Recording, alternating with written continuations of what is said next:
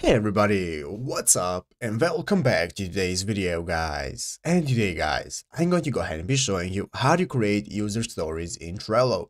This is a very simple thing to do guys, so make sure to watch this quick and easy video till the very end and follow my steps correctly so you can make sure this works the same for you and that you can do this yourself. But yeah guys, let's get straight into it.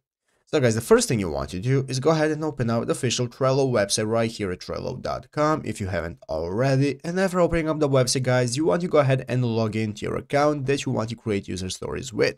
After logging into your account, go ahead and create one if you do not already have one, but after logging in, you'll be greeted by this main page right here, which is the home page of Trello, where you can see all of your boards, you can see your workspace, and so on.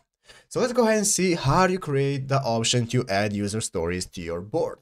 The first thing we want to do guys is go ahead and open up the board where we want the user stories to be. So I'm going to open up this board right here by clicking on it, Cloud Tutorial, and after clicking on the board, now we can see that this is our board right here. And what we want to do first to be able to add user stories is click the three dots right here in the upper right corner. So click the three dots right here next to the share button, click the three dots, that's going to open up this menu right here with all the options you can access.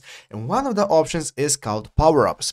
So we want to use power-ups to be able to create user stories. Click on power-ups, and after clicking on power-ups, it's going to open up this menu right here where you can see all the power-ups that we can add. So we can use the search bar right here and we can search for something like stories. You can either just search for stories, then you'll have your agile story maps right here, or personas and so on, car family and so on, or you can search directly for user stories.